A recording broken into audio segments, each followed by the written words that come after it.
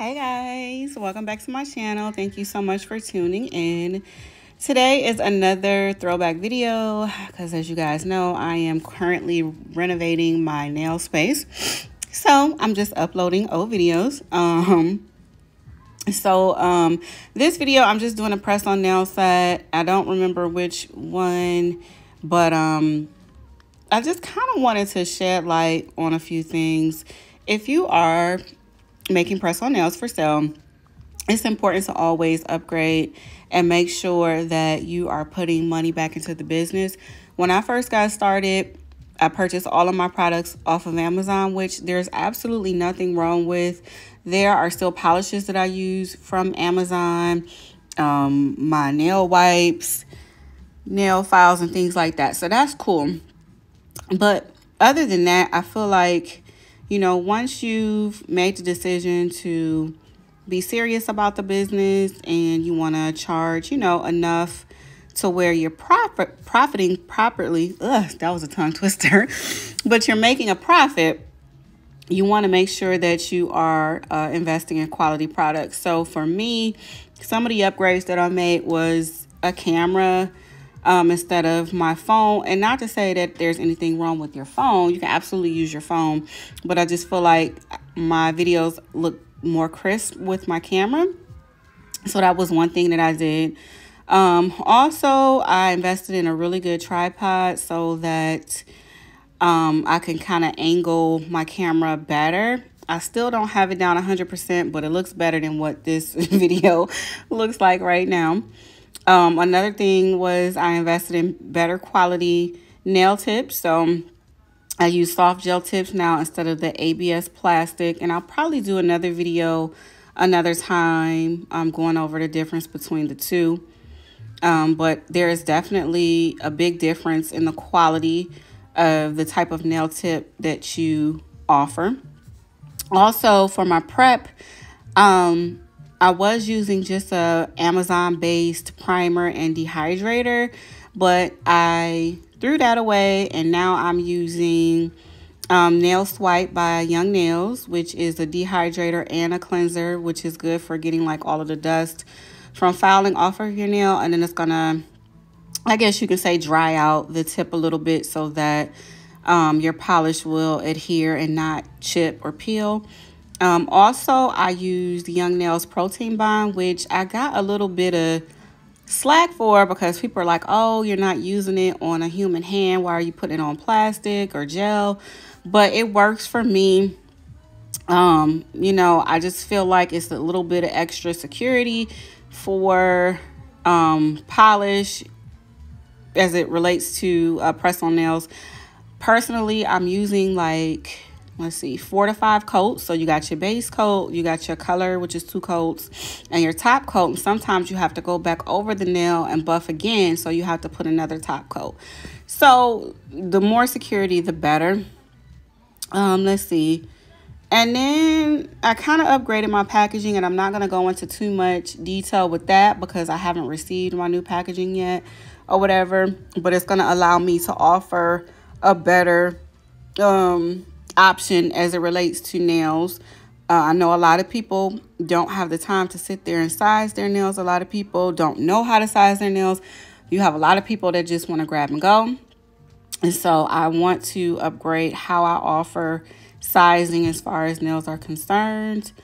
And also another thing that I do that I've always done is provide a prep kit and not just glue. I provide the whole thing. So you get sanitizer, glue, buffer, a file, a nail clipper, cuticle oil. I want the whole entire experience to be bomb because a lot of people are into DIY now. And so I think it's rude to just send a pack of nails and they don't have anything to do their nails with. And for me, glue just doesn't cut it. But that's the end of my ramble. I hope you found the information valuable. I tried to cut out of my little shell a little bit and talk a little more. But if you guys have any questions, about the press-on nail game, how to get started, what supplies you need, where to get supplies, things like that. Or if you have any suggestions for a video that you may want to see in the future, let me know below down in the comments, and I will talk to y'all later. Bye.